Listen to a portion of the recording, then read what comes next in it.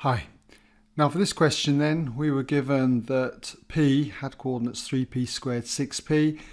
It was a point that lies on this parabola with equation y squared equals 12x, and S is the focus. And what we had to show was that SP equaled 3 times all of 1 plus p squared. Now what I would suggest you do is to draw a sketch. And a sketch of the parabola is going to look something like this, okay? Where we've got the point P on the parabola and S is the focus. Now, we need to get the coordinates of the focus S in order to start to work out the distance SP. And you should be familiar with the fact that the coordinates of S are A0. And let's just put that in, okay, A0, where we can figure out what A is when we know what the form of a parabola is. The form of a parabola is always y squared equals 4ax.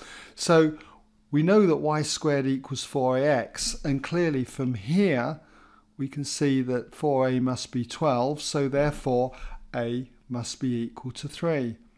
So the focus then has coordinates 3, 0. Now we've got the coordinates of the focus. We can work out the distance SP just by using Pythagoras' theorem. Okay, so in the usual way, SP squared would be equal to the difference in the x coordinates squared plus the difference in the y coordinates squared. So that gives us this equation here.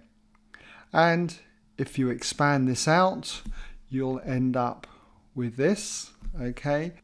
9p to the power 4 plus 18p squared plus 9, which then factorizes to all of 3p squared plus 3 all squared. So clearly, if you take the square root but to both sides, you end up with SP equaling 3p squared plus 3. And if you pull out 3 as a common factor, you get the required result. Okay?